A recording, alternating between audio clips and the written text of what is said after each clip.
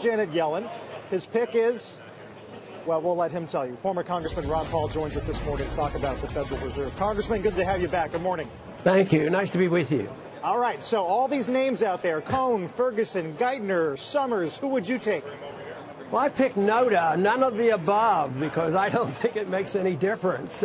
They all endorse the principle of manipulating interest rate and believing that they can decide how much money supply there should be and when to raise rates and when to lower it. And you can't expect anything new or different than that. So one individual might manage things slightly differently, but overall it'll be the same thing. It's still the monetary system that we have to deal with, not the particular manager that's going to be involved. Right. Obviously, you wrote End the Fed a few years ago. The answer, I guess, not too terribly surprising coming from you. But working in a political context like we have, Congressman, who do you think is the most likely nominee right now?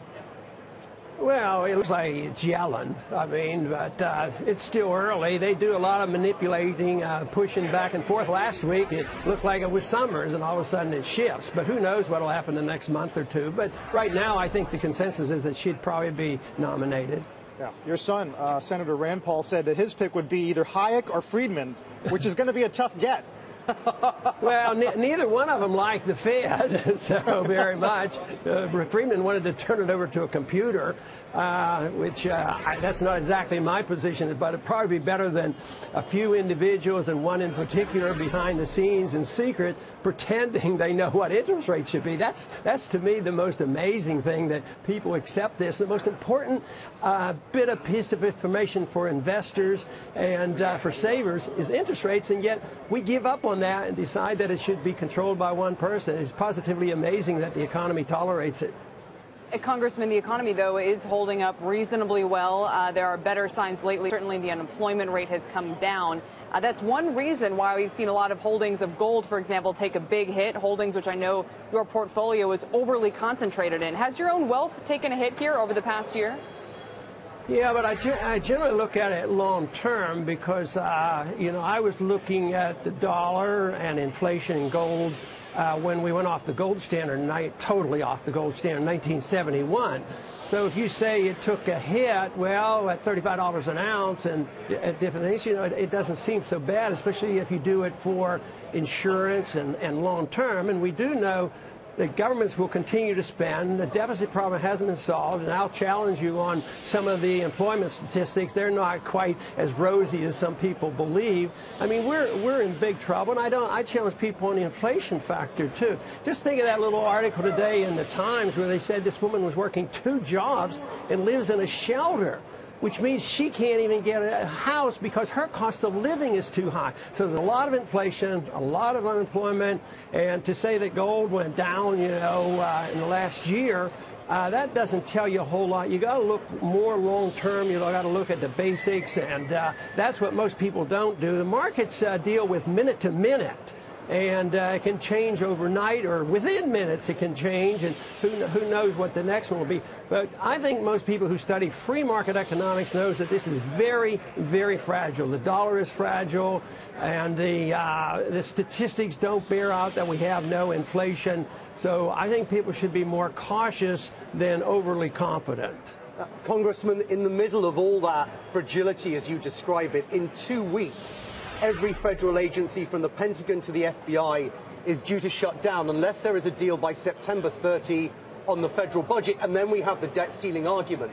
Speaker Boehner thought that he could get that through without much fuss until yesterday, when 40 conservatives within your party rebelled at a strategy meeting, and now potentially we have a big problem. If you were Speaker Boehner, what would you do?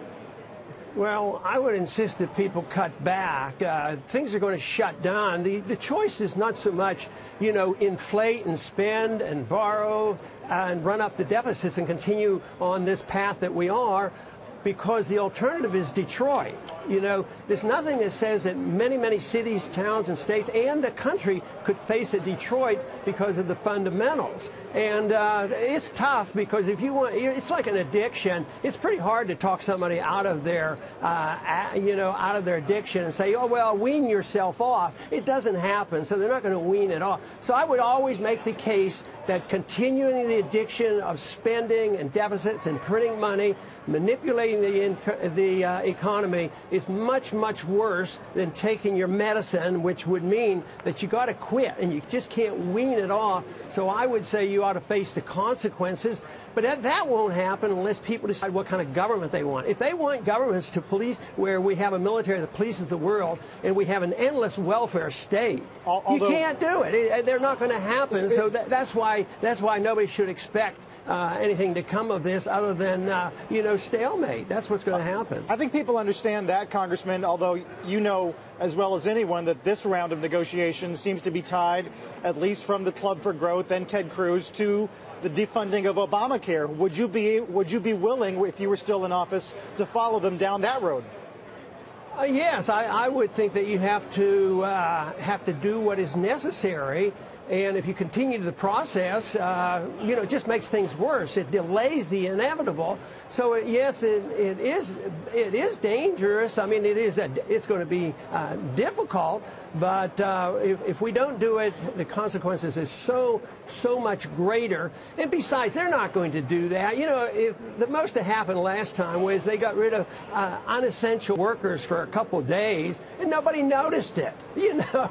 So they don't have to do this. They could do essential services. The non-essential people could go home, and nobody would notice. And it's just scare tactic. It's just like foreign policy. Scare everybody into it. You got to vote for the war. That's what they do in economics, like when we had the bust 5 years ago. Terrorize the people that you have to spend and do this and dig a bigger hole for ourselves. So we have to quit